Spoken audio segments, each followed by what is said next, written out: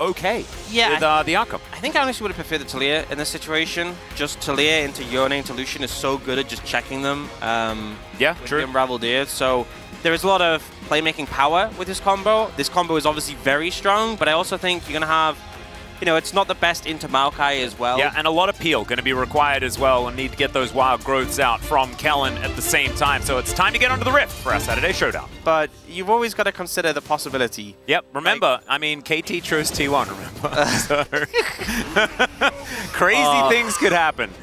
You know, you just know Chronicle's going to be hearing that and so mad about it right now. Oh, it's beautiful. Just because the power that Maokai CC is so powerful, and even against things like Delight's Bubble, it has a lot of value too. Yeah, I would suggest that Kellen is going to buy the earliest possible Mikhails, as now Delight is going to do a lot of damage to Kellen. I'm just going to say, it's very fortunate that Viper is the one with Ignite. Well, Zeka going to unbind his soul once again. He gets a Tidecaller's Blessing as well for the extra damage, as another charm does come through. This time, the angle of the Orb of Deception does certainly work out in Showmaker's favor, as Lucid going to be pushed out of the pit. Well, not happy with the outcome, but he's happy with getting just one Void Grub and moving away. Ooh, Bubble is going to miss there, as now Viper is going to get snared by the Gravitum. A lot of damage onto Kellen here, but he's still moving forward. Viper the target here for DK. Slightly dangerous with the fact that Peanut's proximity is so incredibly close. So Showmaker is definitely showing that if you do unbind the soul, you can definitely just always land those charms. Lucid's coming on in here. Doran does have that Mega Gnar coming up, but it's a really good avoidance of that wallop. And okay, Nature's Grasp comes down, cease and desist just to go through the CC, and there's first blood. Still, Zeka is going to rotate in, and I don't think this fight is over just yet. Still, he gets underneath the turret, and with Showmaker moving in, looks like D+ are going to get away with it.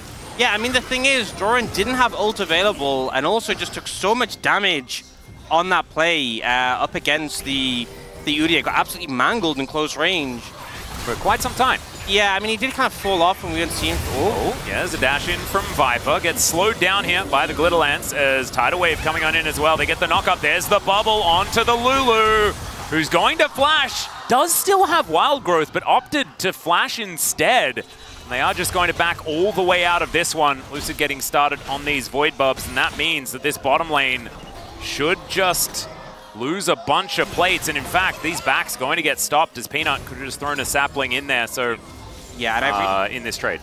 We see Zeka moving over already. He needs to be here yesterday if he wants to prevent this play. Well, Narbar is not in a great position, and the CC is just chained to high heaven. Zeka moving on in now as Showmaker wants to land this charm, but Zeka, he's going to ult his way out. They do take some plate gold on the way through here as D+.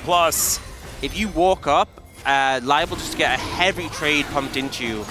And especially with the fact that we're seeing Lucians go this Shiv, it becomes really difficult. So D+ don't even opt to contest the Dragon, they go towards a Herald instead. And you can see aiming in Kellen's position, like Viper's permanently up in the lane. Not able to do anything, and so now the next fight is going to be dictated by Harmalife Esports. As now Peanut, he'll press the Nature's Grasp button and now look for an opportunity to go in. Kellen is going to Mikhails himself. That is actually the right call here, as Lucid happily able to tank things up. Now Showmaker moving in on the flank angle. Cease and desist comes down. They found their target as Zeka is in trouble, but he's ulting. He is going to get himself out, and D+ now have to work out who else they can kill. Peanut might be the target they opt in for, but he's just going to Bramble Smash Flash, and they're able to take down Kingin. Harmalife Esports playing this out so incredibly well. Orb of Deception flies down. Moonlight Vigil is decent, but it is not quite good enough as Showmaker looks for the backline. He finds Viper, who then dashes forward. It's aiming that's able to cut him down, but he dies himself. It's a double, though, in the end, as now Lucid going down low, and Doran getting some revenge here onto DK. The Gnar does come through, and it's a triple. If there's like an agreement from both teams, we're going to be 5v5ing, as, okay, Tidal Wave going to be avoided, and now the turret just goes down. Delight just booped over the wall, as now Viper by himself. He's going to get taken down so incredibly low, but that's still a massive ulti from Zeka. The answer is still there for D+, though, as Lucid just punches the Lucian. Showmaker collecting some cinders as the Drake is going to get picked up here, and if Harmalife Esports don't like this, they can just back away, but it looks like they're not going to do so. As Showmaker taken down, that is going to be a huge cease and desist onto Viper, but the ulti into the backline is just as good. Both of the carries just immediately wiped out. Delight in trouble, but Kingen has no damage. He's not going to be able to get this one done. It's Doran able to lock down the last remaining kill here in the river. They'll grab themselves an Infernal Soul, and Zeka, congrats on the POG, man. Broke a shield, at least. But yeah. Oh, Lucid, he might start. Yeah, he may. Cease and desist going to come through here as there's the knock-up onto Showmaker. Wow. He misses the charm and just gets chopped up by Zeka.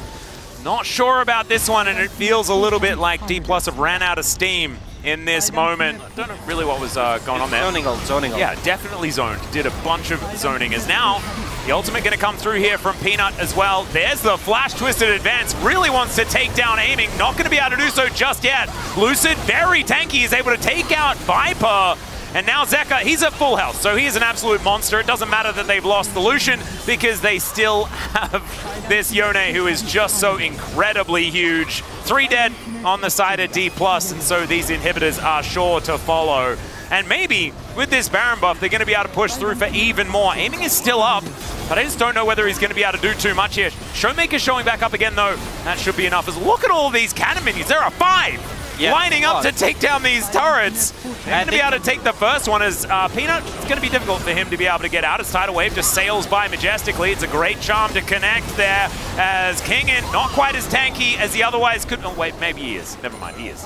That's a bit ridiculous that he has been targeted so much. As Showmaker not able to find him. The sidestep just gorgeous as the Tidal Wave almost takes down Showmaker here. He makes it to the fountain. It's good bubble onto Kingen to stop that follow-up. Aiming is still at full health though, has decent guns for this one as well as into the backline goes Zeka. Doesn't find the Aphelios, but still able to cut down this Udyr. Peanut, not a lot left in the tank though as far as that health bar, so D+, I think, might be able to keep this Nexus turret alive. Just cascading up these lanes. As Kingen, he's not going to be able to hold on to it by himself. Still, he's teleporting in. They're going for the flip as now Lucid wants to get over the wall. He is going to be able to do so, but there's another 2-man ulti from Zeka who finds yet another angle. Aiming now having to deal with Doran. Will get stunned up, not into the wall. Thrown around like ragdolls, and D+, they went for the last-ditch effort, but it is only Lucid left standing, and Viper gets his final revenge. That is going to be the Nexus turret falling down as well as Doran wants to get out of this game as quickly as possible. Look at these supers. And that is going to be that. They even take the Elder just to celebrate. I just find it so mind-blowing that, like, I can get, like, I thought we'd see aiming struggle quite a bit on the Aphelios, but he actually wasn't caught by, I mean, there was times when he was caught by Zeka, but Helen's mostly... Mikhail's usage was actually phenomenal the whole game.